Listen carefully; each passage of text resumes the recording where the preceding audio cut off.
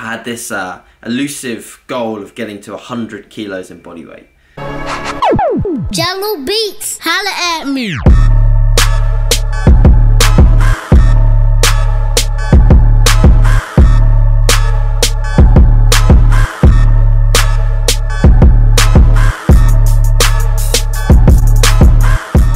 Hey guys, so welcome back to the channel and another video. So today we are going to be talking about body weight goals, both when dieting, so coming down in body weight, and going up in body weight, so gaining, massing, bulking, whatever you want to call it.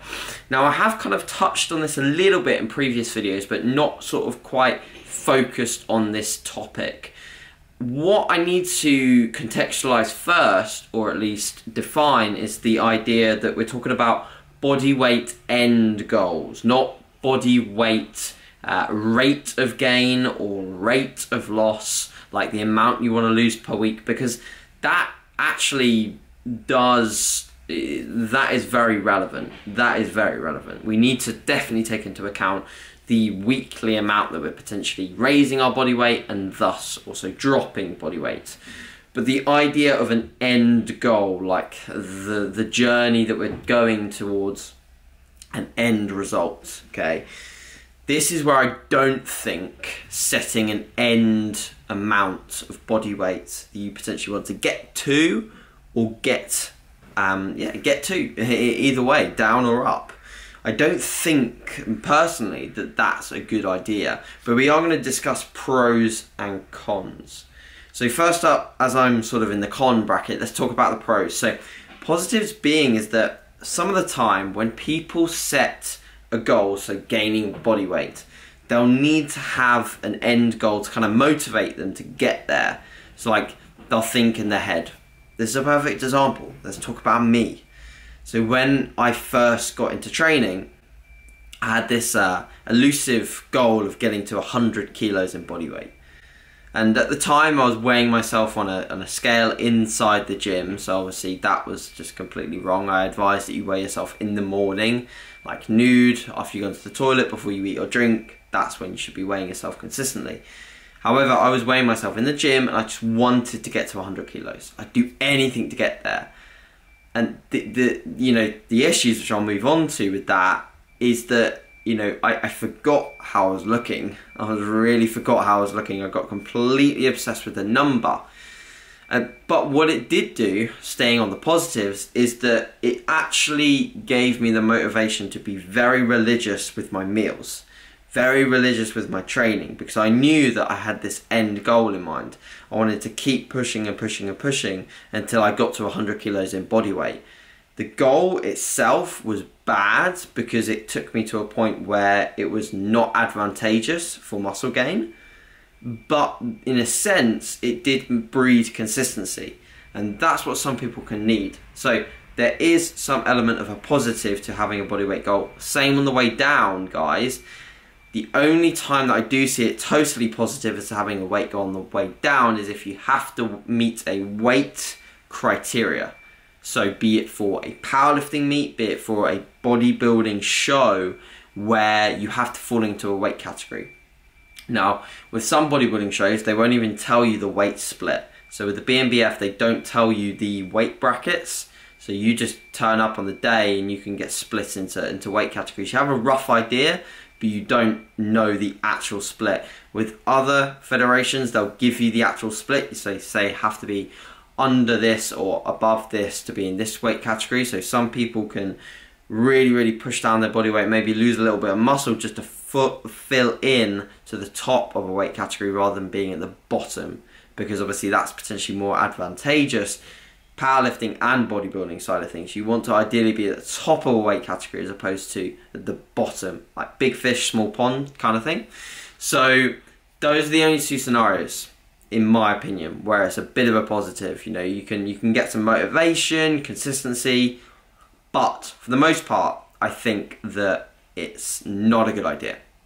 So, like I was talking about, me pushing up to 100 kilos, I totally forgot about the way that I looked aesthetically. So actually, a lot of the time, when someone says, if a coach ever tells you, oh, I want to take your body weight up to this, can actually introduce some slight body image concerns, because you're totally obsessed with the number on the scale to the point where you're probably forgetting how well your training is going, how consistent you're being with your nutrition, or you're just purely focused on just getting to this body weight. You can become very, very obsessed with just this one number on the scale. And when I was younger, it actually gave me a bit of confidence to say that I would be 100 kilos. But in reality, I was looking at myself and I wasn't very happy with the way that I looked, because I was already over fat. I was pushing my body weight too high, to the point where, yes, I did get body image concerns. But at the same time, it kind of made me confident when I was in clothes, because I knew that I was heavy. It's very weird, and I'm sure that a lot of people can relate to that when they've perhaps set bodyweight goals in the past. Now, in terms of what this is going to set you up for, is most of the time on the way up, if you set a bodyweight goal, you will set it extremely high and out of reach. And that will result in overfeeding, drastic overfeeding to get to that goal. It will result in digestive issues, and it will result in you being in an unfavourable position for muscle gain. We know that an optimal environment for muscle gain is going to be, staying relatively in shape.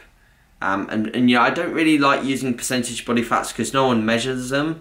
I just like saying that you're staying within a good range, because getting too much accumulative body fat is going to result in poor nutrient partitioning.